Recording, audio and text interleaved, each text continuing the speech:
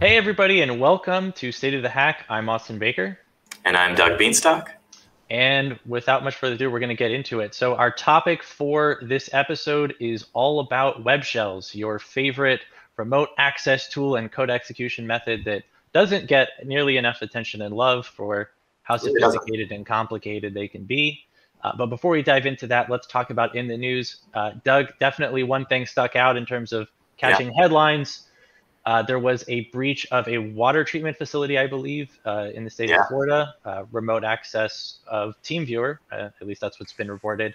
And, you know, apparently someone attempted to adjust chemical balances or something based on the report that was provided. Um, Definitely not the first ICS breach that we've seen. no, Certainly won't be the last. Any thoughts from your perspective? How does TeamViewer factor into this? What should we yeah, know? yeah. I think it's interesting. Like I don't think I've heard of a ICS breach where TeamViewer was involved, but you know, every time when we do our IRs or compromise assessments at Mandate, I'm always surprised at the number of systems we see with some form of third-party remote access solution, whether it's TeamViewer Oh or yeah. Dameware or VNC Viewer. And it's part of me is like, what year is it? Like, why are we still seeing this? But it still seems, integral to certain teams' operations. And I think the point to drive home there is, from the governance side and just from the IT operations side, like getting a handle on that, I think is really, really tough. But clearly, as this breach demonstrates, very important, right? It's probably kind of falling outside of the standard monitoring and standard controls that the IT and security teams have, and it can have some pretty big impacts. Yeah, definitely access of legitimate remote access methodologies like VPNs or TeamViewer or Yeah, VNC. We see that exploited by attackers all the time, and it's so difficult to detect proactively. In this case, it was detected and mitigated. thank But God. yeah, no, fortunately, unlike no one was hurt. And at the end of the day, just definitely is getting a lot of attention in social media. Doug and I have worked on ICS incidents, and both on the red teaming side and then the incident response side, but by no means are we incident response experts. And there's definitely a lot of somewhat sketchy takes on some of these things. So, as a passing word of caution, make sure you're curating your ICS experts on social media, and don't believe everything that gets thrown out there because there's a lot of misinformation and disinformation related to this particular incident. And we just want to make sure that everyone at the end of the day gets the facts and knows what they need to take action on. So just keep an eye out for that. But Yeah, moving on to the much more interesting component and the meteor component of this talk, yeah. web shells. So, Doug, what is a web shell? I really like web shells and talking about them because I think they go under the radar a lot in terms of red teaming and IR investigations, but they're very important, and I think they come up quite often.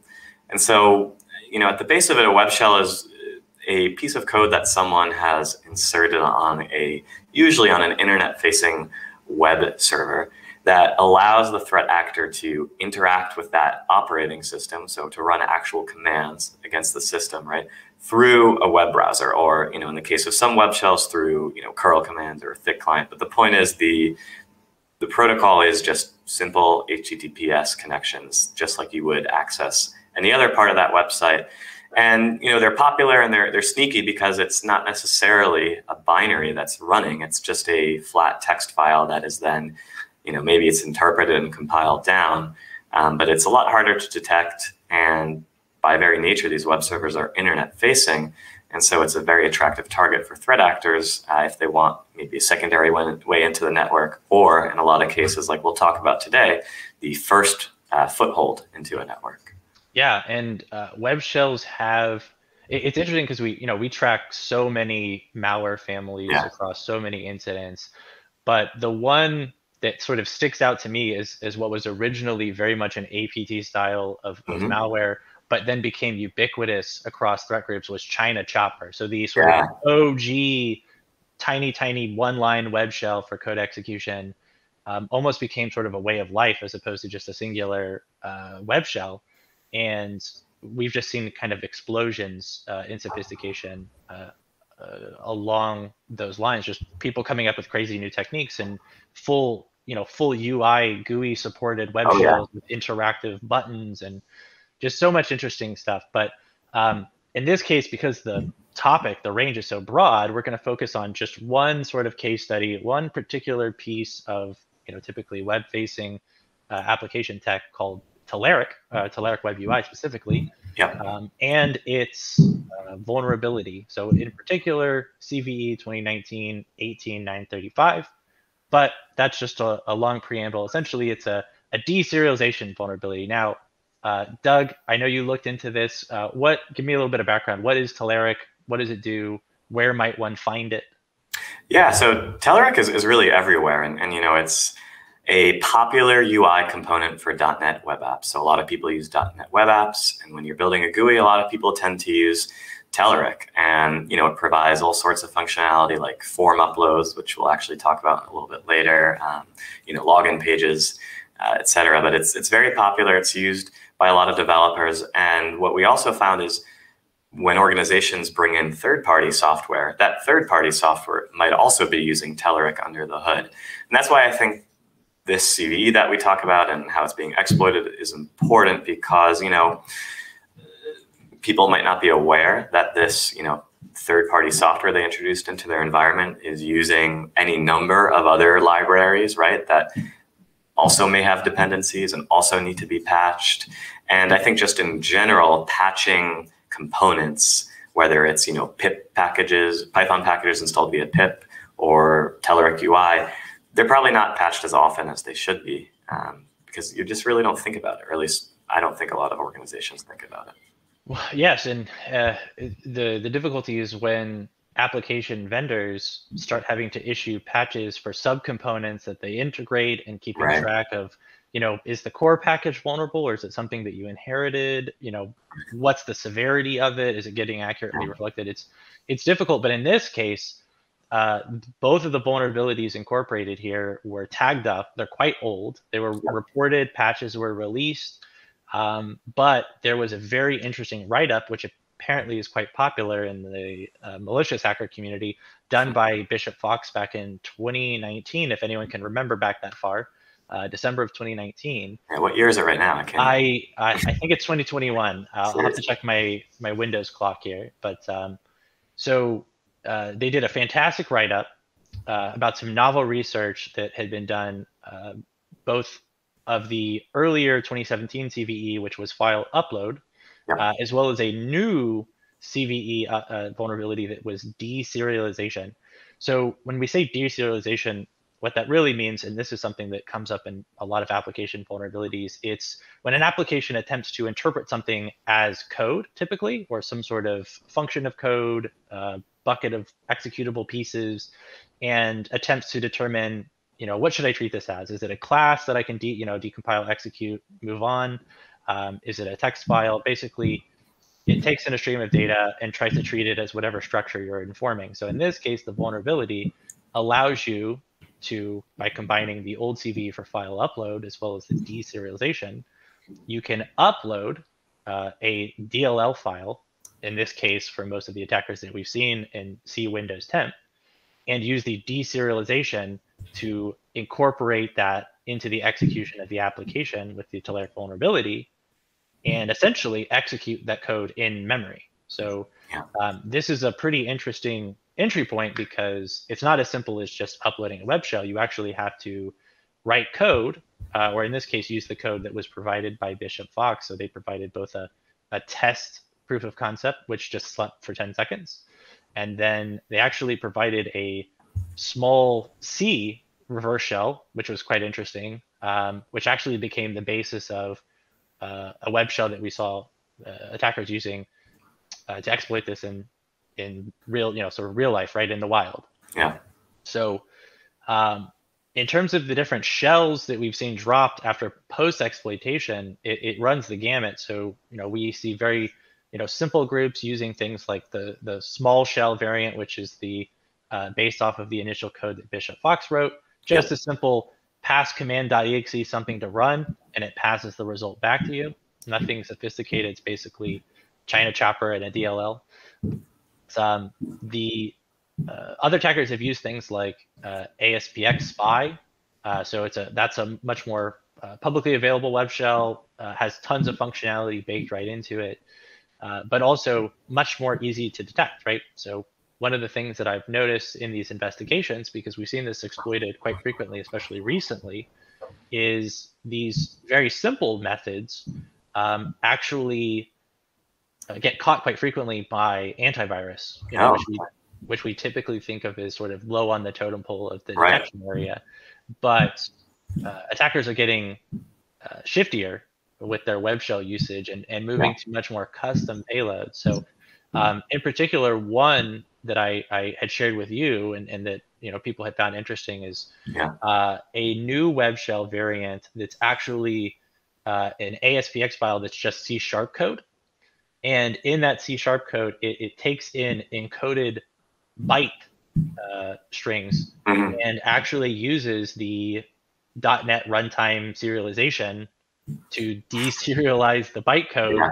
and execute it in memory, which, as far as I can tell, is not a publicly available technique. But I know that you have seen this deserialization code in a legitimate application Yeah. before. Yeah, so I think deserialization in itself is such a wide attack surface, right? I mean, there have been countless conference talks and blog posts about deserialization in different languages and different applications. You have the great .NET to JScript framework that's all about deserialization. If anyone does Python development, and you're using like the pickle module to deserialize things, right? It has big warnings in there, like warning when you're deserializing binary data. You need to be very careful about what you're doing. And then in .NET, there's all these different potential avenues to get code executed when you deserialize. And I don't think it's really, it's not a vulnerability in .NET, right? It's just when you think about deserialization, like you said, you're taking some sort of structured input and you're asking the code to somehow transform it. And that by its nature needs to be extremely flexible. And I think that's where developers run into a lot of trouble because there can be edge cases or other ways where you're just not aware, like, if I'm a developer, when I coded this, all I intended was to unpack a JSON document.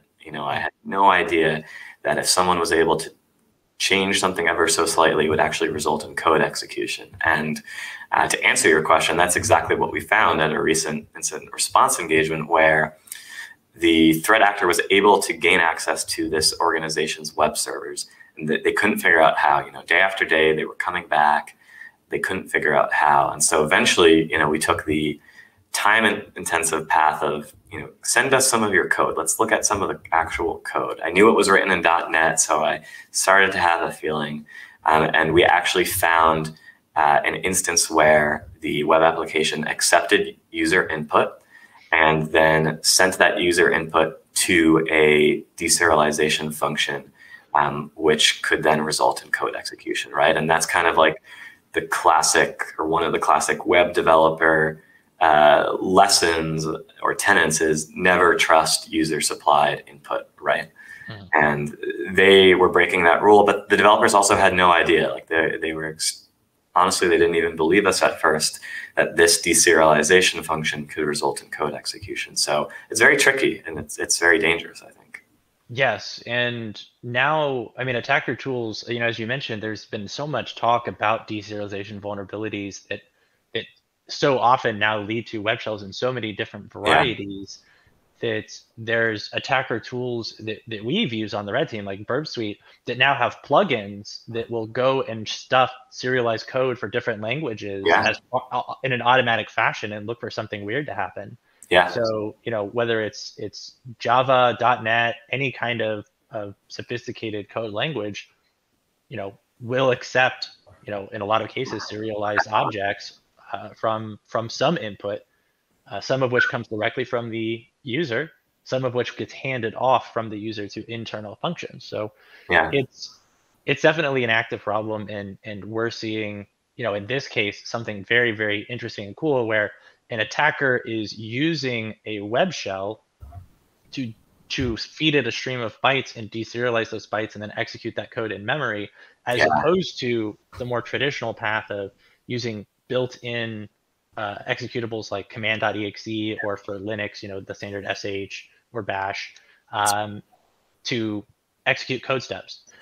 Additionally, this particular web shell was quite interesting because not only was it used for the point of entry on the Telerik exploit, but the attacker actually used this and copied it over to internal web servers that they had access to. Yeah. And used basically web tunneling between systems to pass the bytes between systems as an very clever, yeah. proxy. No, it's very clever, and it's very hard to detect, as you mentioned, because it's all encrypted HTTPS traffic at the end of the day. And one of the most valuable and yet least often preserved pieces of forensic data is IIS logs on an compromised IIS server. So if you don't catch it early on, it's possible you might miss it entirely. So I think that's interesting. As you know, I think we're going to talk about detection towards the end, but one of the ways that a lot of tools try and detect web shells is the parent process relationship, right? Why is w3 wp.exe spawning command.exe? Now, some clients have told me, well, that's actually part of our web app, but putting that aside, that's a pretty good detection logic, but it is kind of brittle, especially when you talk about this new technique where, the threat actor is actually just accepting a stream of bytes and then loading that into memory and invoking it within the same process. So, your EDR technology, maybe there are some thread manipulations, memory manipulations, but the kind of, I don't want to call it gold standard, but what used to be a very common detection of parent-child relationships is no longer there. And that, I think, is interesting, and it's kind of very interesting from a Intel and from an IR perspective to see kind of like the evolution of web shells, like you talked about, where China Chopper was very much in the APT realm, and then I think what happened is that source code got posted on a forum, right, years and years ago, and then everyone under the sun started using it. And then you have these web shells with like their fancy UIs. I've definitely seen ones that have like images and advertise a Bitcoin wallet for donations. And now you have this one, which is like just loading bytes into memory and running them, which is, I think, pretty advanced. Yeah, it's slick and it's not publicly available. So someone put some time and effort into writing it. There are comments in it, so lines are commented out. So clearly some active development going on. But and one thing we didn't touch on, which also appeared in the same case that this showed up, was the concept of no longer having to create your own standalone web shell, but inserting stubs of web shell code into legitimate files, which I know, the most often example of inserting code into a legitimate function for malicious purposes was the old credit card scrapers that you had used to use like embedded JavaScript to fork off data to your attacker server. And that's becoming more popular on the web shell side because it's so difficult to detect.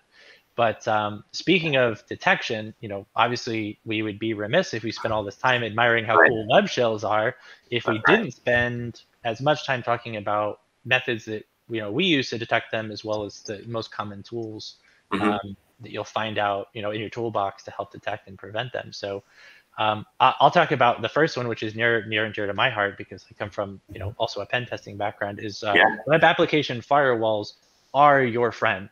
And the reason why they're your friend is because they stop most of the basic scraping, probing, reconnaissance type behaviors. Right. And with really good tuning, if you look at the application, what's legitimate, what's not, you have a very effective early warning system for IP addresses that are not looking to interact with your application in a friendly, normal user way. Right. And if you have a good WAF or like a cloud WAF, even if you don't patch your Telerik or you forget to, or you don't even know your web app uses it, if your WAF is on top of their game, they'll build in detections or block lists for whatever, URI stem or whatever it is to exploit that vulnerability. So even though you haven't patched it, and you still should, you get a little bit more of a grace period because your WAF is on top of things and it's blocking those request patterns. Yeah, and we saw that most effective with the old OWASP issue of SQL injection, which was mostly encapsulated and blocked, by the web application firewall layer. But of course, those vulnerabilities still exist. And in fact, the downside of web application firewalls is, of course, there's a lot of research and active insight into bypassing sliding things around, encoding them in ways that the web application firewall no longer recognizes. Yeah. So it's a great first line of defense, but by no means perfect. Right. And actually at this organization I was speaking about earlier, they had a cloud WAF in front of their sites. So they thought they were pretty well protected, but what they didn't realize is a couple of servers were directly accessible by IP address. And they thought that they had, fixed that, or that was blocked, but for whatever reason, a couple of servers weren't. And, probably just by nature of scanning the entire internet, like all these threat actors do, they found these two web servers that they could access without going through the WAF, and then it was off to the races for them. Interesting. Yeah, which I found interesting. And whenever I'm doing this kind of assessment, that's always the first question I ask. When someone says, "Oh, our web application is load balanced," or "It's behind a WAF," it's important to ask, well, okay, that's great, but are the servers directly accessible? And have you verified that? Mm-hmm. Yeah, I can see where that would become a problem, especially if the load balancing is not every part of the application is on the same version, and the load balancing is potentially split among different versions of the same application. Yeah. Speaking of application management, I mean, we can obviously talk about patching, right? So Yeah. the best thing to do is if you get a CVE, or if you're tracking CVEs for your applications, apply the patch as soon as reasonable. Yeah. But you and I both know it's you live in Wonderland if you think that you can patch enterprise applications immediately upon notification. Especially one that might be customer facing, right? Like there's probably deploy windows and change freezes. Yeah. Yep, exactly. And you had mentioned at the very beginning, but there's also a very real problem of people not knowing all the components of the applications that they install. So even if you did know there was a Telerik CVE for this remote code execution, you would need to find out how many servers actually have this embedded. So in our investigation, we actually ran a scan for the Telerik Web UI DLL to identify every application in the environment that actually had it embedded. And there was some amount of surprise as to how many applications actually had this incorporated. Fortunately, most of them were patched, but Yeah, I think your point also about the DLL just reminded me. That's something that we see sometimes that everyone's not aware of is, especially with .NET, you can have the web shell in its, I don't know what to call it, I guess in its just plain written form, ASPX or files, but those eventually get compiled down to DLLs, and it's actually the DLL that IIS is using. And so we've definitely seen threat actors that will skip the ASPX stage and just copy a DLL somewhere and they're aware of exactly how it works with IIS and how to get it sort of into the module chain so that it can process a web request without even needing an ASPX file, right? And so that's where detection again gets tricky, because maybe you're blocking new ASPX files, but you're not looking for new DLLs being compiled into that directory, or new modules being added to the web.config file, right? There's a lot of different ways to skin the cat with IIS and .NET. Yeah, and speaking of blocking files, right? So when most people think, how do I block web shells? They're thinking, all right, you use some sort of file integrity monitoring, right? Like, don't let them create files that are new to the system that I don't trust, and also don't let them modify files that belong on the system that I do trust. And I mean, exactly to your point, one of the issues is if you're trying to monitor for new creation of files, extension matters, and web servers are inherently flexible, right? So ASPX can, have just as much compiled code as, say, an RESX file, right, which you may not have seen before, or different file extensions that the IIS web server knows how to handle transparently that maybe you're not familiar with and can't write explicit detections for. So this is where the benefit of some sort of file integrity monitoring, because you can track both when new files show up on a system that weren't there before, as well as the most dangerous part where existing trusted files have web shell code inserted into them, and you can, get a quick notification as to, hey, this might have been modified from an untrusted user or untrusted application. And I think No, I was going to say, when you're talking about the file integrity monitoring, I think that's a great thing to put in place. I think some organizations have trouble with it, but one thing that reminded me of is, I think web servers in particular are great places to apply security baselines, whether you use NIST or something else, because as this Telerik exploit showed and a lot of other ones, the threat actor may try to write a DLL to disk and, C:/temp. By default, anyone can write to that folder. And maybe that's okay on the workstations and some of your other servers, but on a web server that's internet facing, this is a great place to apply some sort of baseline and lock down those default file system permissions so that the user that the web server is running under, which is hopefully one of those like app pool accounts, really can't write anywhere that could result in execution, right? I think that's important. Yeah, and that's a perfect segue to the next topic, which is hardening your web server, right? So this is something that is most often neglected, and I think the reason is after trying to read documentation on this exact subject, it's not well understood, and therefore it's the thing that people think less about. So one of the most frustrating things that always happened to me on a pen test is when I found a file upload vulnerability, often in the form of, say, uploading an image to something, and I could figure out how to browse to it. I'd go to my web shell, and it would just give me text. Right. It wouldn't compile it. It wouldn't execute it because the application had set explicit directory boundaries as to where executable code can be and where executable code can't be. Yeah. And it had boundaries on, what's the default compiler that it's going to use, when do the web shells get compiled, is it all the web shell, all the contents of the directory get compiled once you request one piece of the folder, or do you have to individually compile them by accessing them one-on-one? So there's a lot of components on the IIS side, especially, like you said, app pool segregation, making sure that each web application has its own app pool account and that those accounts are discrete and they can't interact with each other's file components. One application can't write files to a different application's directory, even though technically they're all homed on the same system. Right. Yeah. And, just basic network filtering and proxying, we're talking about web shells, which is where, the threat actor initiates the connection, right? Which is another reason they're very attractive to threat actors. But still, and as you mentioned, they may then drop a backdoor that actually does C2 or a reverse shell. And, again, web proxying or filtering, a web server needs to accept connections, but it probably does not need to initiate connections, or you can at least whitelist those maybe to a couple of your cloud partners.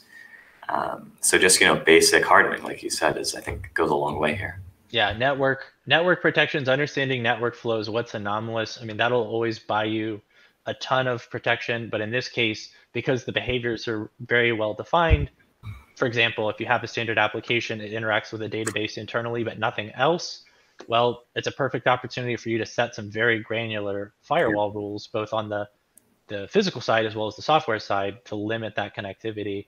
And frankly, from my perspective, and I think you probably agree with this, just assume that your web server is going to get popped one day, right? Just assume, for the sake of planning, it's going to get popped. How can I limit the exposure on the network? How can I limit the exposure of credentials? How can I limit the exposure of sensitive data if I just assume that this has been lost, right? That is a great starting point when you're thinking about planning out your DMZ and how to protect these sensitive components from just one web server being popped. And all the methods that we just talked about, you can roll those individually into different sections of the DMZs to prevent cross-pollination, cross-contamination of data. Just, a well-segmented network is one of the most frustrating things to attack from a red teamer's perspective, because you're so close, but yet you're so far away from anything meaningful. Yeah, I'm glad you mentioned DMZ, because I think that's an important aspect of any network. And I get surprised every time when I work a case like this where, an organization, they don't really have a well-defined DMZ. And, I get that sometimes it can be difficult if you have complex applications that need to reach back to a database system, that was made years ago and sits smack in the middle of the corporate network. But to as best an ability as possible, everyone should try and establish a DMZ, an untrusted zone, right? Because to your point, it's a good assumption. Our CEO, Kevin Mandy, always says, assume that you're breached, or assume you're going to get breached one day. And And a good place to start with that assumption is your internet-facing web servers. Yep. So yeah, that is web shells in a nutshell, right? That's what we know on the latest. I mean, obviously web shells are super cool because it's such a flexible way. You don't have to spend as much time developing like a command and control server Right. as you do developing a web shell. So there's a lot of flexibility and people are iterating on stuff all the time. So it's always super cool to see. Yeah. I mean, final thoughts on web shells, Doug? I mean, I think we, as an industry, need to do a better job at finding some clever ways to detect them. And I think, organizations need to really keep patching of all sorts of libraries in mind and segmentation. Yeah, and I think, you and I will, as this is airing, maybe send out a couple of tweets about that small shell sample, right? And maybe some other research that people can kind of read up on that we've mentioned. Oh yeah, definitely going to look to provide some areas of research because, like you said, it's an often neglected, but it's almost like tossing a coin for any incident that we investigate if there's a web shell involved. Yeah. Right? So definitely something to have good coverage on and to understand, and I think this goes a long way to it. But on that note, as much as we had fun talking about web shells, unfortunately for me, this will be my last State of the Hack podcast. But I've had an amazing, amazing time, especially working with you, Doug, but the larger State of the Hack team as well, because there's a lot of people involved in this that the audience may not get to see. Yes. And a lot goes into the making. Yes, a lot goes into the making. It's a lot of work, but it's a lot of fun. And we love sharing these cool, interesting things with you guys. And I've been extremely, extremely grateful to get the chance to be a part of it, right? Because, working with guys like Doug, Julian, Evan, these are the top of the top in terms of what's going on in the IR world, the red team world, developments in the Intel side. We've had amazing guests on the show. It's been such a pleasure. And, from my perspective, the security community has been really nice and really just embraced us and supportive. And I'm extremely thankful to the security community, which I think, despite all the, maybe fights or arguments about things like, whose security tools are better, at the end of the day, I think when the chips are down and people need help and it comes to protecting people from these cyber threats, I think the whole community has been just amazing at coming together. So to the State of the Hack fans, I hope to see you at the next event or conference when it's safe for us to meet up. But until then, as always, we'll see you on the front lines. See ya. Bye.